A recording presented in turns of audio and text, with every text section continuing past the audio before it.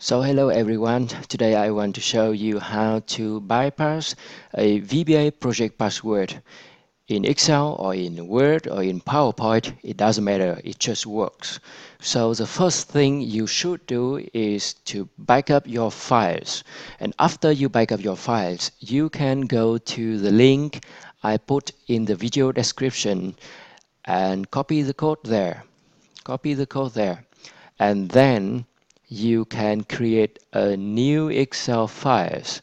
And after creating a new Excel files, you just go to that files and go to Visual Basic, and then you can just right click there, create a new module, and in this module you can put your code in here.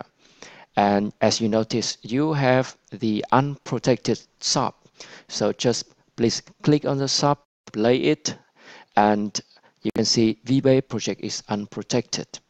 So now go back to your locked VBA project. You can see here, you can click on the plus sign, and there you go. You can bypass the password to this locked VBA project easily with the code. So the code is coming from my answer on Stackoverflow. So this is this one, and it's worked for Microsoft Excel 2007, 2010, 2013, and 2016, as you see.